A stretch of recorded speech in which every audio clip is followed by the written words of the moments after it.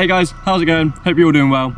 And I hope you brought your popcorn, or your favourite snack, or your favourite drink, because today's video is going to be a long one. Today we're going to be ranting about the whole fitness industry. So the first major problem is that anyone can be a coach right now. Literally, your mum, your next door neighbour, your dad, anyone can be a coach right now on social media.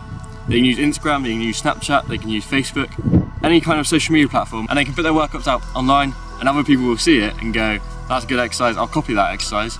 But the person that's doing the exercise in the first place, so say your mum was being the coach, if your mum was doing it wrong on the workout video that she put up on Instagram, and someone else has seen it and gone, I'll copy that exercise, and the technique is awful from the first video, the technique's also going to be awful in the second video. And so people are learning bad technique from looking at other people doing the techniques. And this way more people are getting injured, more stuff is going wrong, and they're not following the people that have got the experience, the qualifications, or the knowledge on the exercises to do it.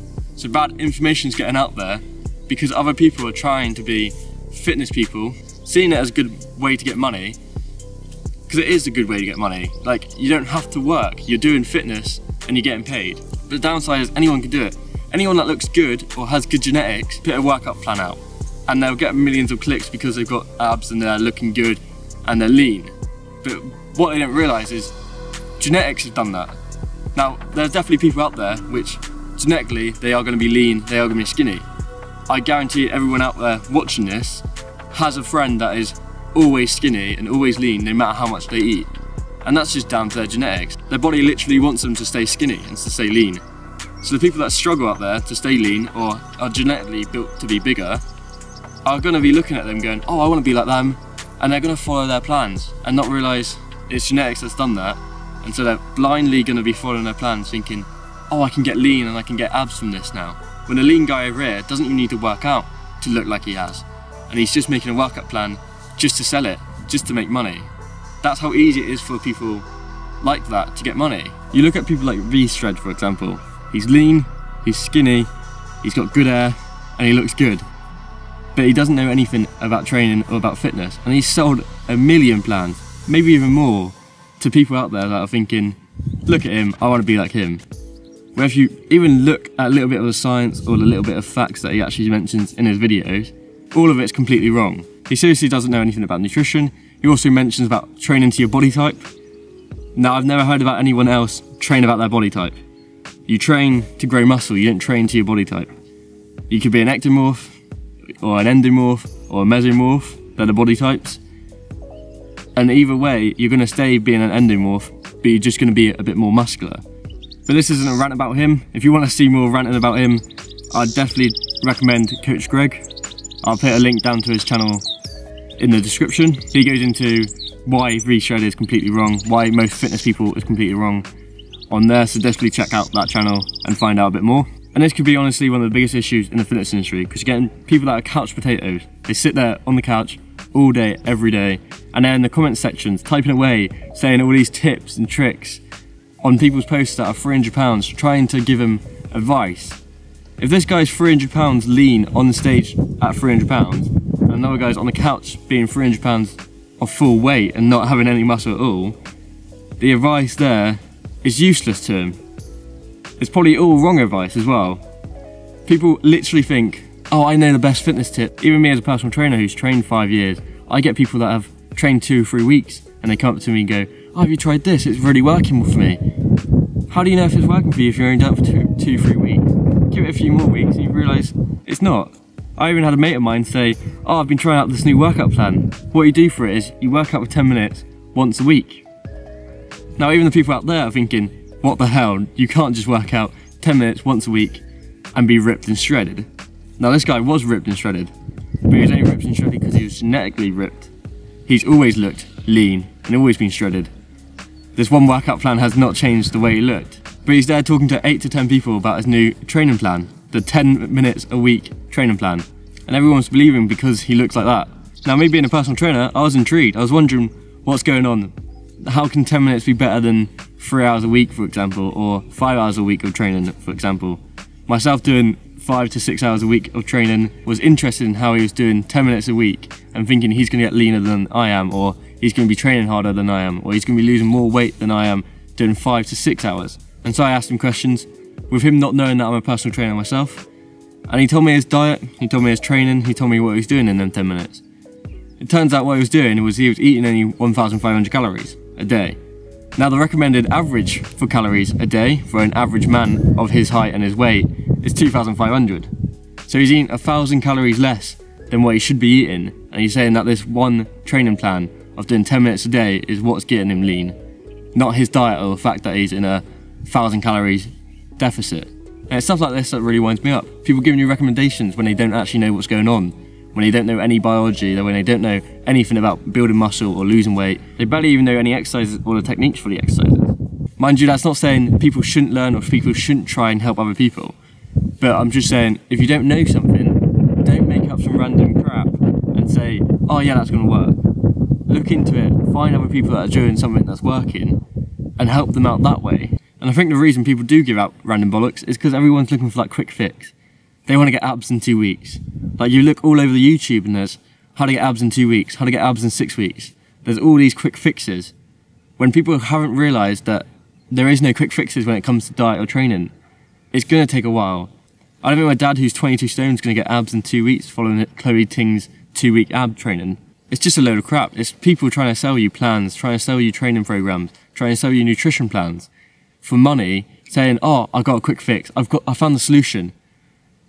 I think every local Dave has said, oh yeah, I found a solution to fitness, look how healthy I am, look how fit I am.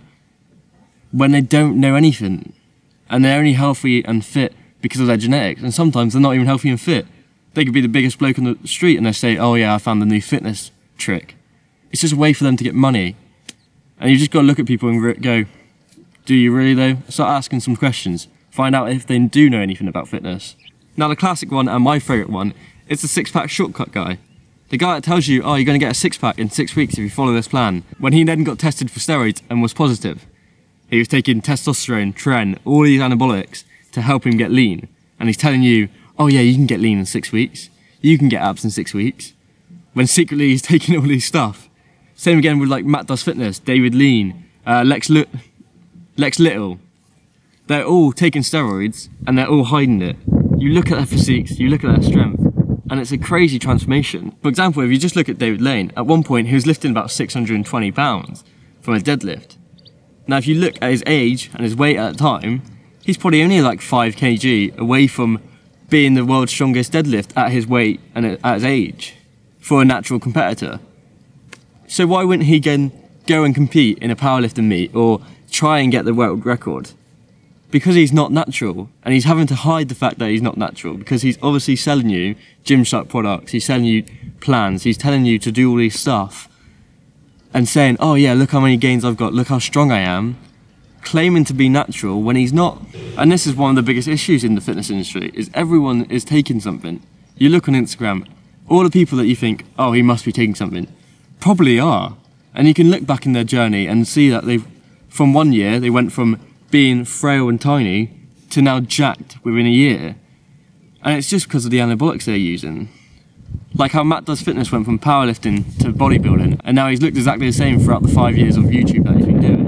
And he stayed that lean throughout. No matter how much food he's eaten, he stayed that lean. We've never seen him look different at all. And that's because 1, Photoshop, and 2, anabolics. He's using anabolics to look like that.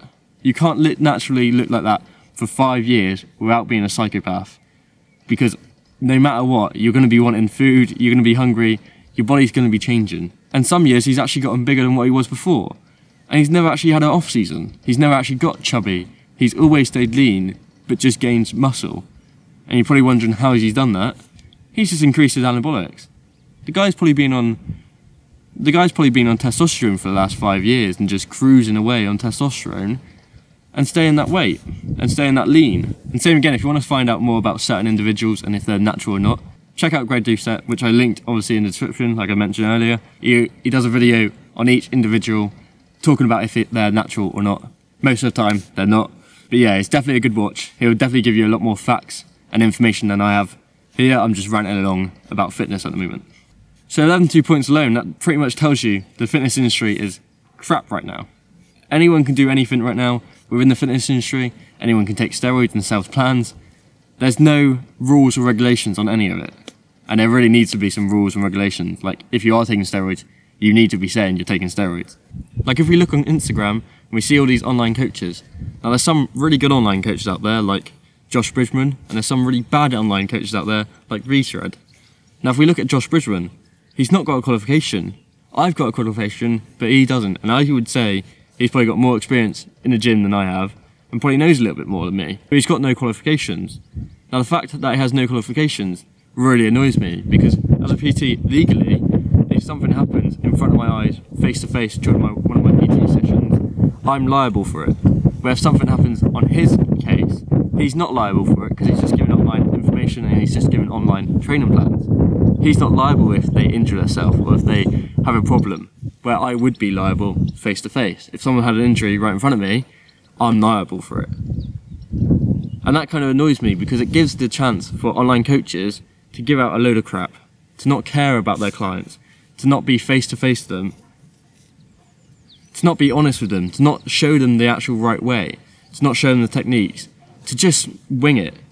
Half of them give out plans that they've given out to everyone else before. Half of them aren't making customized plans towards you or your goals. They're literally just giving you a crap training plan that they've made for other people before. And they're just copying and pasting it, copying and pasting it, copying and pasting it. You're probably getting the same plan from an online coach than someone did 3 years ago. They haven't changed the plan, they haven't upgraded themselves, and they haven't made it specific to you at all. And that's all the problems I have with the fitness industry. There's a lot bad with it, there's a lot good with it as well. But I definitely think them 3 things for sure need to be sorted out. And I hope you agree with me. If you did, leave a comment down below, like the video, and subscribe for more. I'll try not making any more rants, but I hope you enjoyed this one, and I'll see you guys next time.